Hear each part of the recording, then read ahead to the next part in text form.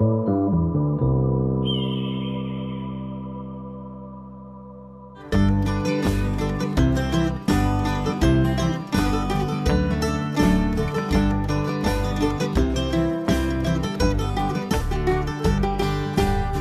forgive us for what we must do. You'll forgive us, we'll forgive you. We'll forgive each other till we both turn blue. Then we'll whistle and go fishing in heaven.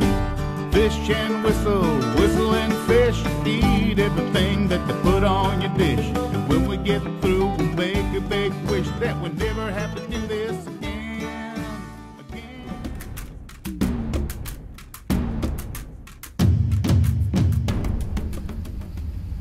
Yeah. So the canal is 17 feet deep.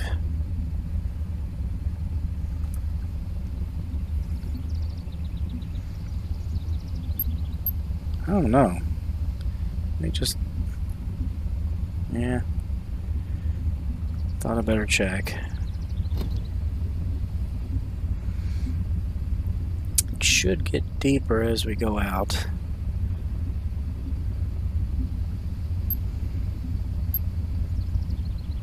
There's something near the surface now.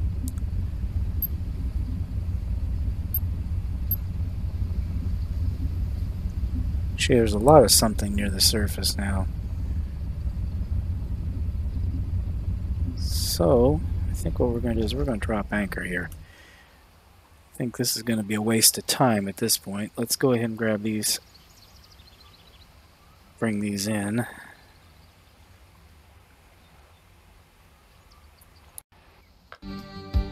Let's put some shallow crankbaits on here. Let's try this 3-foot on here.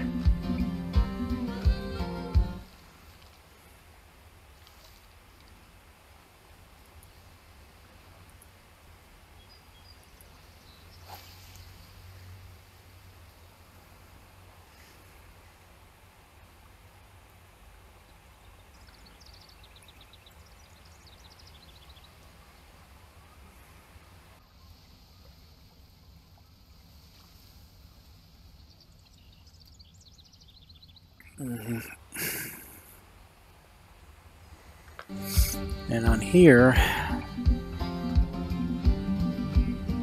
I've got 8-foot and 3-foot. Let's try the 3-foot first. All I have are glow in the dark, though. Well, we will start with this 3-foot glow in the dark. It's a little on the light side, no big deal. Should be able to still cast it fairly well. Yeah.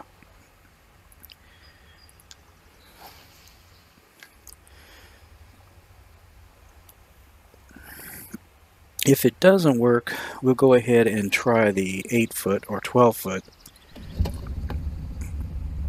See what they do. But most of the time when I have caught Atlantic salmon, I've caught them nearer to the surface, so I'm thinking these are going to work better for me.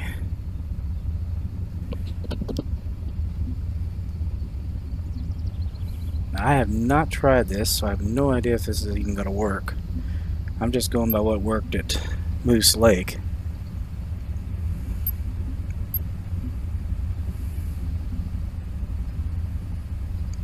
These worked great at Moose Lake, but you know, this is a completely different place.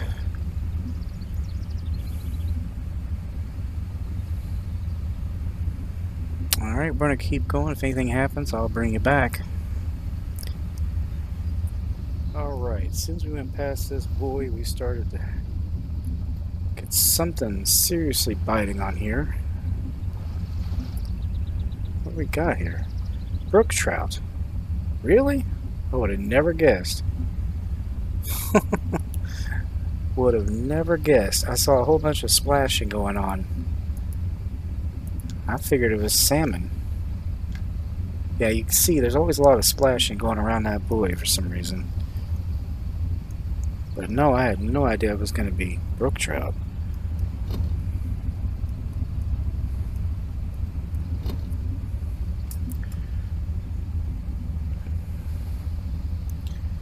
I'm just kind of skirting around the edges because you can't go beyond those little floating balloons or whatever you call them. That's the boundaries of the lake.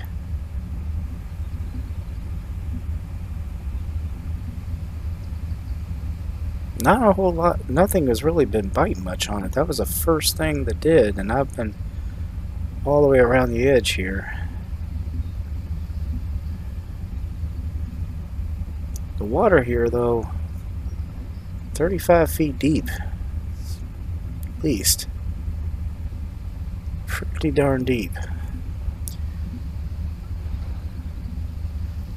So I think what we're going to do, I'm going to go ahead and continue going around like I am. Again, if anything happens, I'll bring you back. But if nothing happens, I think we're going to switch to a different lure. Maybe try a little bit deeper. Might try a spinner and a spoon just to see, mix things up.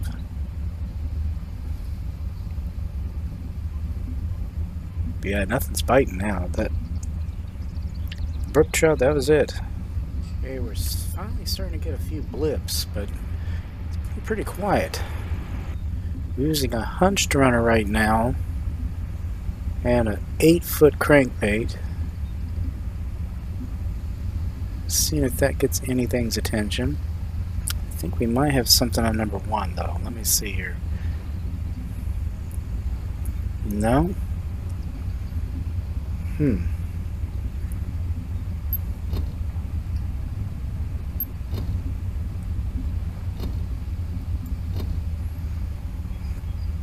know, things could change during the peak though.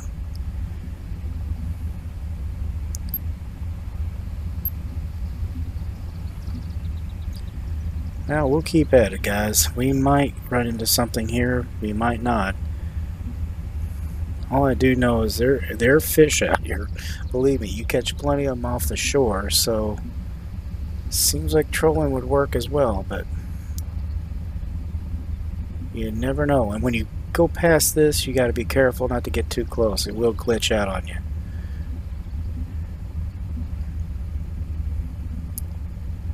Will most definitely glitch out on you.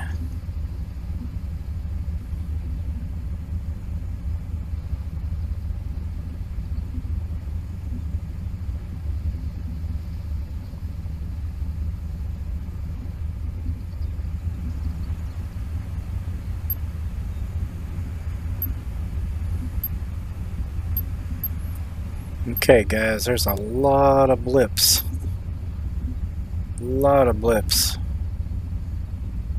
I think we might have one. This is a single spoon. And we got one on there for sure. Hold on. This is a spinner. 1/2 ounce, as you can see. White bass. So apparently we had a school of white bass.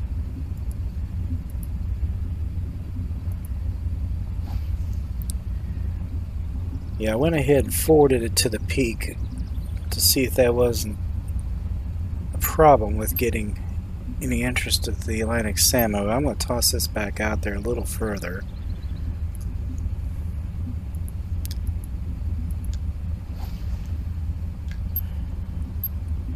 I am getting blips, which is good. Finally, getting something to indicate we got fish. And there's bait fish jumping, so they're scared of something. Predators are amongst us. There we go. Nice. What the heck? Oh, that was probably a snag. Daggone it. Never mind. Sure looks good.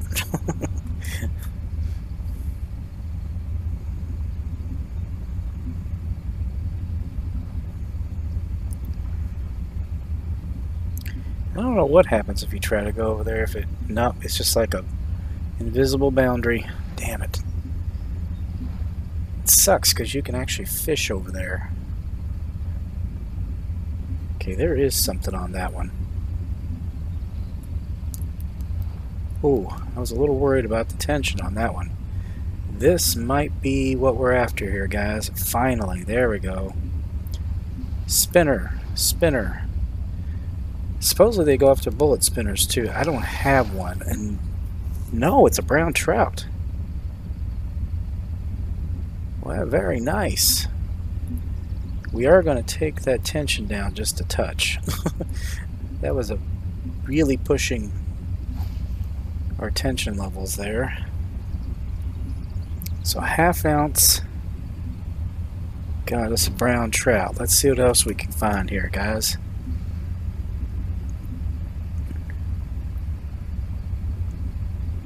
Trying to find the ever elusive Atlantic salmon.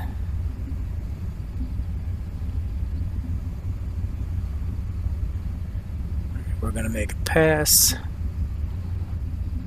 Toying around.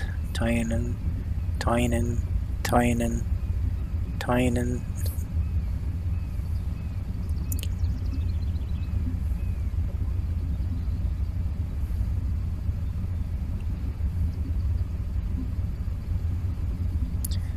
Well, so far the spinner has picked up on some stuff, so that's good.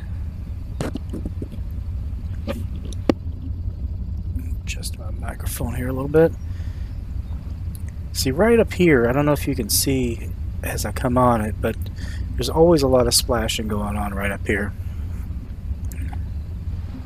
And anytime you're fishing over there by the lighthouse or whatever, if you cast out there, you are going to hook into something.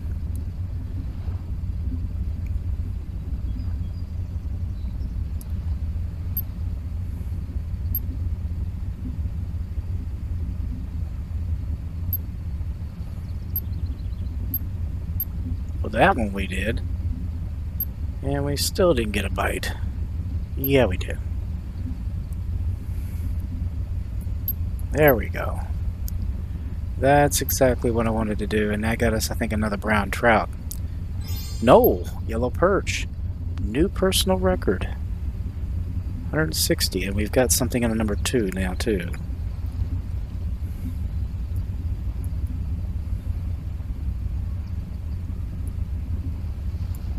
What have we got here?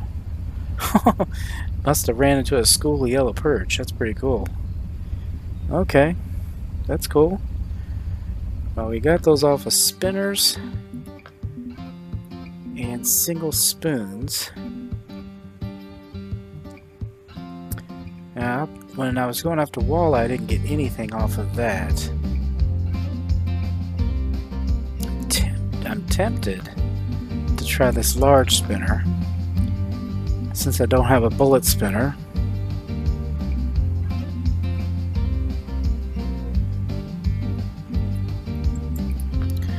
Let's see what else we have here we might be able to work with. I don't think a popper is going to do any good.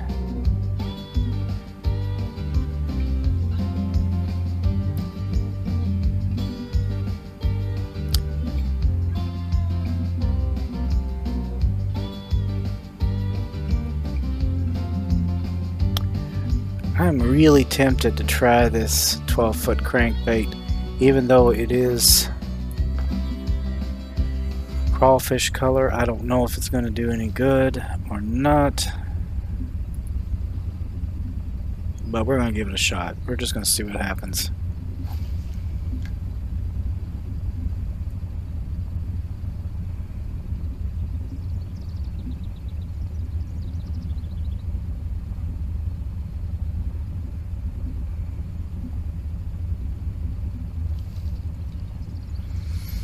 We know they're going after that. I think I found the spot that we need to troll around. It's actually a very small area.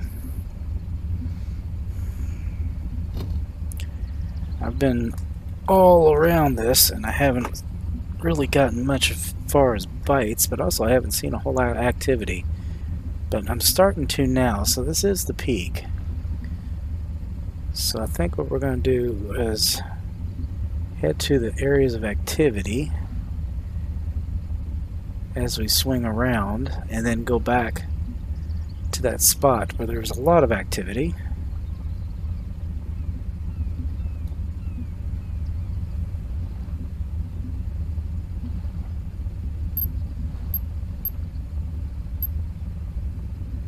See? A lot of activity down there. And there's the first bite.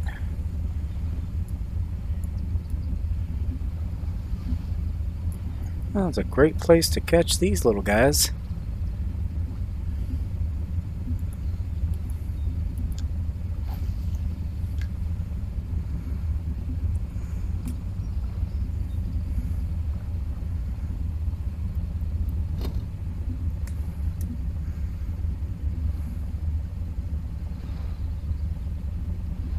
Yeah, I don't think I can get past this boy. No, I can't even get close to it.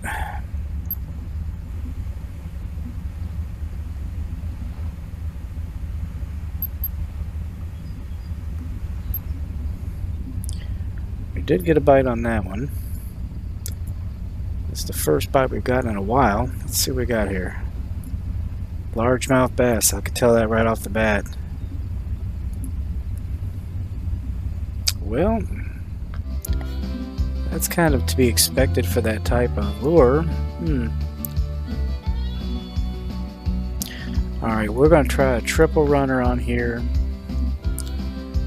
And then the hunched runner. And if that doesn't get anything, I don't know, man. It looks like we might be getting a bite off that one. I don't know. Let me see here.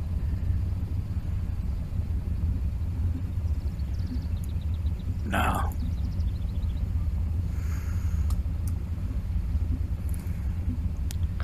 Yeah, let's put this bright hunched runner on there.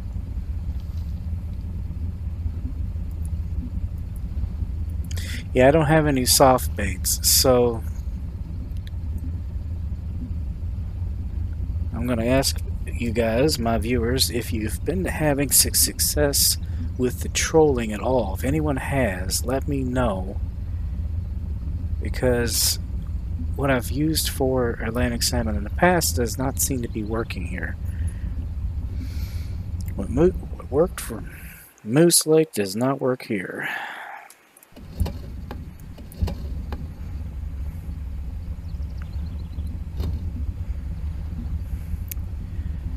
And that's kind of disappointing. Was certain that that would not be the case.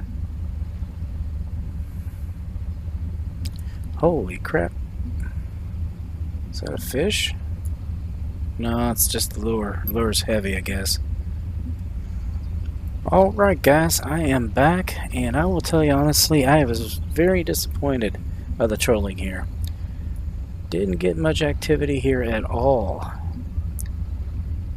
So I am going to go I think I'm going to go ahead and put the anchor down here. First, let me put this down.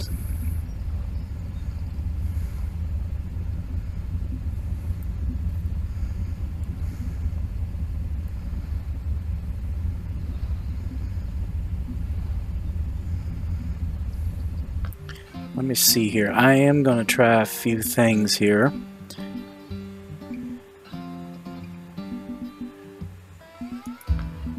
The spoons didn't work when I used them. Let's try to see what happens when I use them without trolling. This is where I had all the activity before.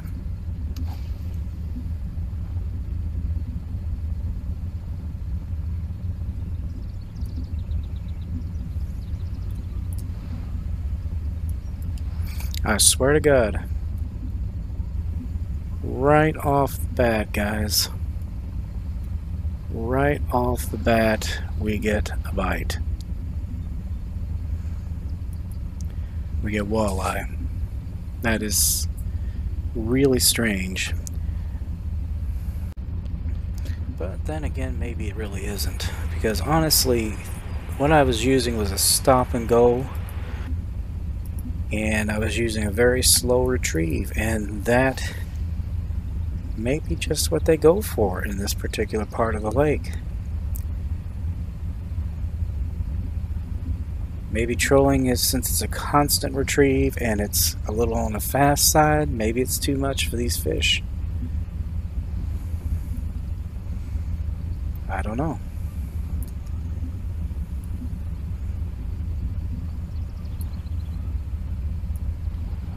But I'm doing like a count of 5 and stopping. And that's, since there's a lot of trout out here, that's a very typical retrieve for out here.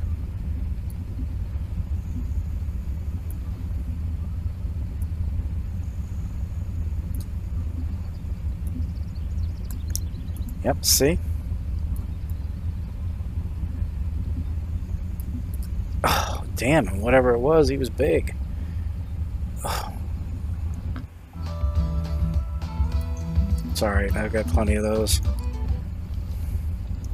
Just surprised that he broke that line that easily.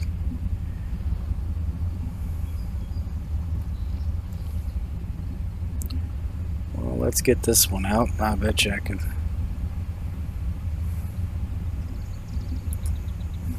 Alright, let's just for giggles, let's try this one.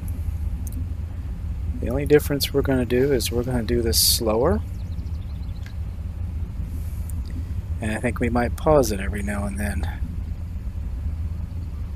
First, let's get it down there where it needs to be.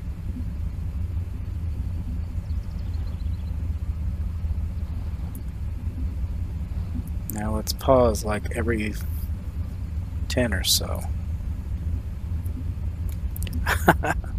I'm telling you, that's what it is. It's the presentation. It's all about the presentation. And there's our Atlantic salmon right there. There he is. Yep, trolling is very difficult to do for these guys, unfortunately. It just seems to be the case.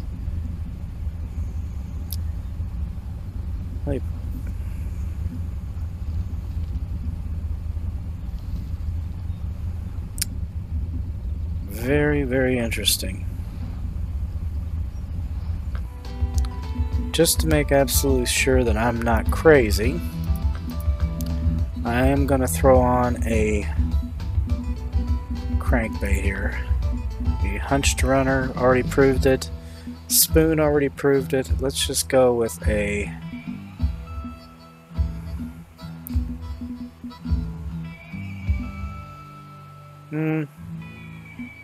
let's go with the 12-foot crank.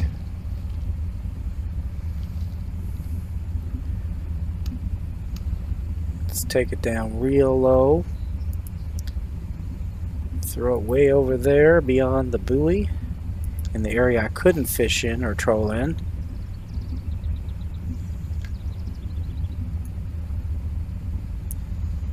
And we'll do exactly what I just did. Get it to where it needs to be. Pause. Do it another 10.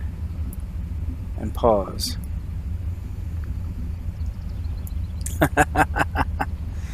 Son of a gun. Son of a gun. Son of a gun. Yep. Well, we just learned something. That's what fishing's about, guys. You gotta learn things from time to time. Another trophy, another personal record. Sometimes you just have to try a few things, and we did find out that trolling is not easy here. I'm not saying it's impossible and I'm not beaten yet.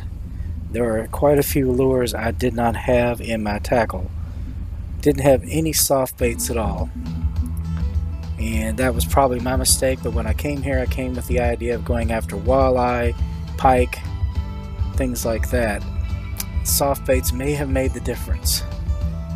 And I'm sure float fishing does just fine.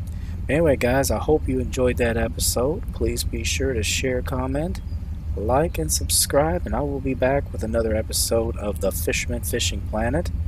So until then, guys, as I always say, aim straight, cast far, and have fun, and I will see you later. Bye-bye.